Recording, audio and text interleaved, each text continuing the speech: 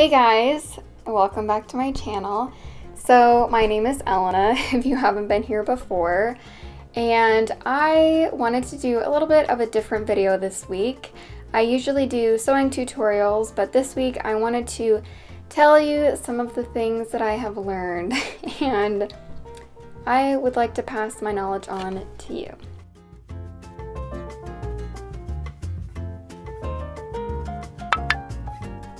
So just for some background on my sewing experience, I started sewing at a very young age.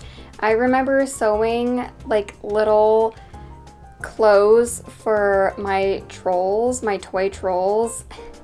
It's like really embarrassing, but I used to collect them. I literally used to have like over 100 of them. It was kind of weird looking back, but I had a lot of trolls and I used to like to make clothes for them, like in elementary school. My mom would always make costumes for us, and so I was always kind of exposed to sewing. We always had a family sewing machine growing up, and so I started making my own clothes, and I would do thrift flips before they were trendy and cool. But I would go to the thrift store and buy dresses mainly and make them more cute and modern and make them fit me. And so that's how I started sewing. I haven't really ever been formally trained. I'm mostly self-taught and I just love doing it. It's something I like to do in my free time. So I used to be kind of a lazy sewer and I've gotten a lot better now, but the first thing that I want to share is that sewing is more like a puzzle than it is a plant. This is kind of a weird analogy that I came up with, but I used to think that sewing was kind of like growing a plant. Like you water it, put it in the right sun, and sometimes it will grow and flourish, and then sometimes it just dies and you have no idea what to do. And I used to think that sewing was kind of like a hit or miss type thing. Like I'd go into a project or to do a zipper or something and be like, okay, I'll give it my best shot. Like if it works, it works. If it doesn't, it doesn't type thing. But I realized that it's not like that. It's more like a puzzle and you just have to work through things. And that kind of brings me into my next point, which is if it's not right, do it again. I used to get so impatient with my sewing projects and I just would want things finished and done. So if something didn't look very good, I would usually just go with it if I could. But the longer that I have sewn, the more I have learned that you'll feel a lot more satisfied and proud with your work if you will just redo it right when you notice something's wrong. Don't wait, just pick it out and do it right then.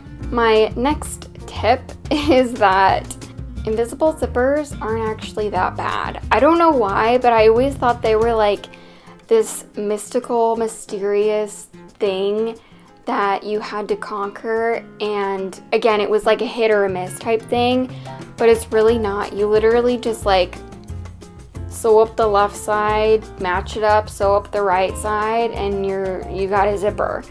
And something else that I have done recently is I started using an invisible zipper foot, and that has like changed my life. So if you're the type of person where you're scared to do invisible zippers like I used to be, just do yourself a favor and get yourself an invisible zipper foot. You'll thank me later. And I also have a tutorial all about how to put in an invisible zipper if you would like some more instruction on that. My next tip has to do with gathering. Now, gathering is one of those things where there's kind of like a universally accepted way of doing it, which is you put 2 long basting stitches on your fabric and you pull on it. Well, I thought that the 2 basting stitches was just kind of like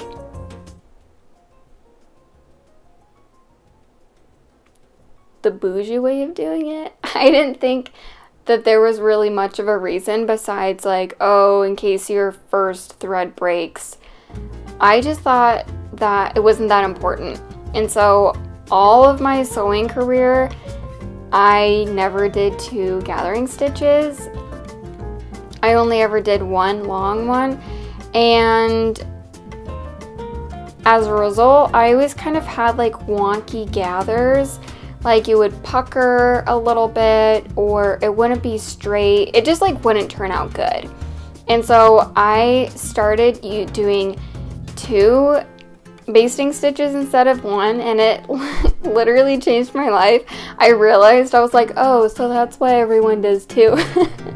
So if you want more of a breakdown on that and more information there, I also have a video on that. So it seems kind of like a basic thing, but it's very important. Do 2. Do 2 lines of basting stitch, not just 1. My final tip for you is to always look for fabric in the clearance section first. I cannot say this enough. I used to not. I was like, well, if it's in the clearance section, it's probably like scraps, or it's not that cute, or it's not what I'm looking for.